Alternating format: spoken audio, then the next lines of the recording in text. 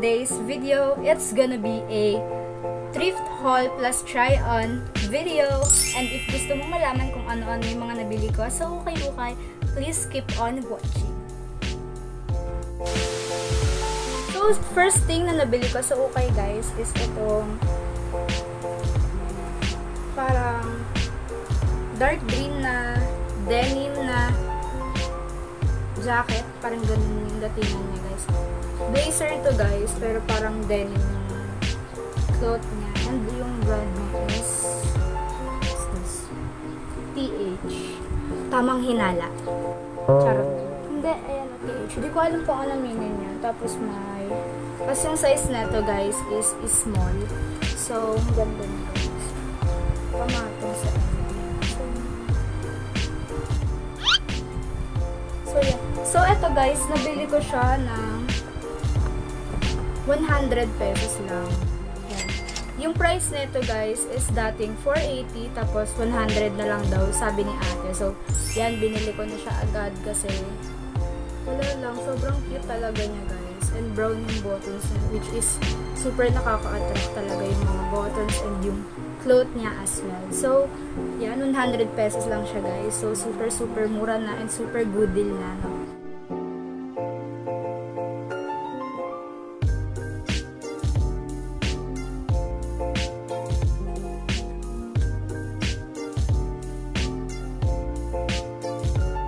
So, next naman na nabili ko is itong tokong, parang rip na shorts. Parang rip jeans, pero short siya. Hindi ko alam kung ang tawag. Ganyan lang itsura niya. Sobrang cute lang niya guys. And pwede din siyang gamitin pag aalis. Ang nabili ko to for only 50 pesos. Super mura and swak sa budget talaga nating mga estudyante. So yun guys.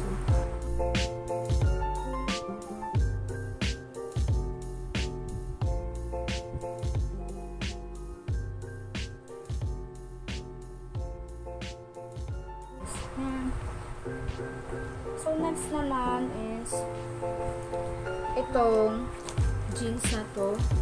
Ito, pantalon. Actually, guys, ano to?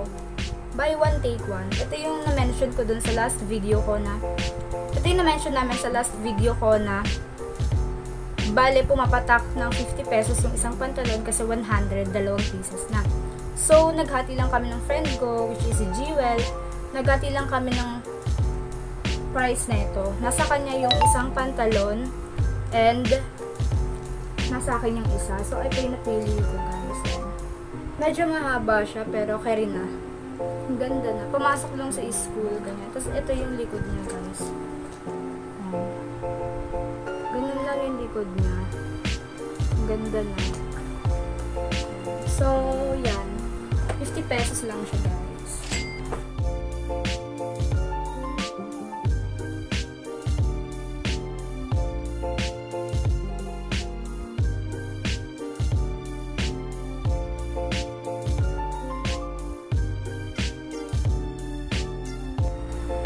So, ito, nakabili ako ulit ng blazer, guys.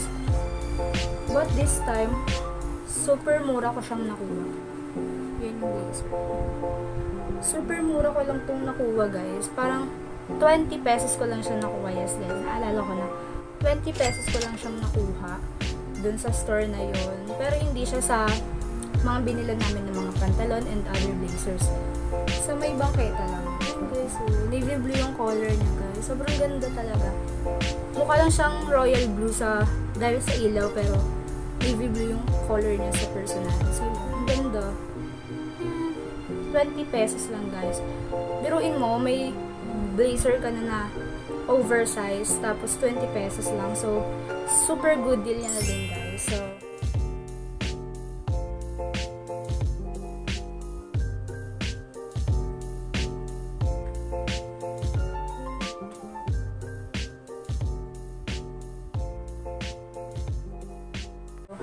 yeah, so next naman is itong parang knitted top pang sleeve guys. Yan, color gray siya and super ganda niya. And ginamit ko to ng immersion. So, ang ganda talaga guys.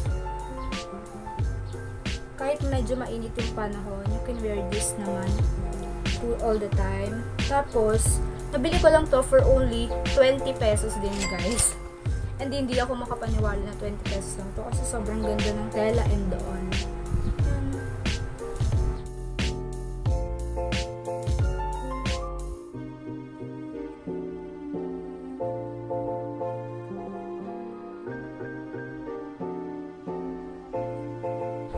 So next, may binili akong sleeveless nito.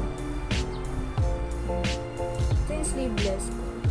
Stripe na sleeveless lang siya and sa likod pa-X siya. Ayan.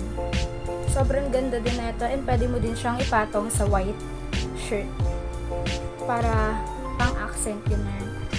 So yeah, nabili ko to for only 35 pesos. Doon din sa same shop kung saan ko nabili yung blazer and yung knitted top.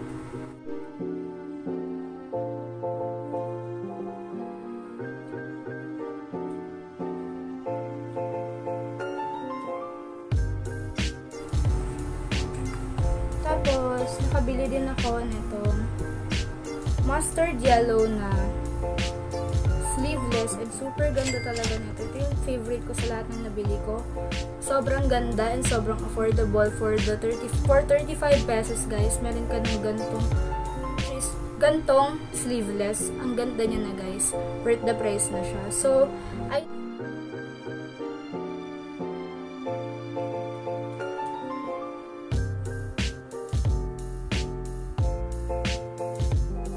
yung mga nabili ko sa ukay-ukay journey namin nung nakaraan with my besties. And kung gusto nyo mapanood yung trip shopping vlog namin, ililink ko na lang yon sa description box para mapanood nyo kung saan yung exact location kung saan kami nag-ukay-ukay. And kung nagustuhan mo tong video na to, please give it a big thumbs up and subscribe to my YouTube channel and click the notification bell para updated ka sa every upload ko. Bye! Let me love more, what you know. Let me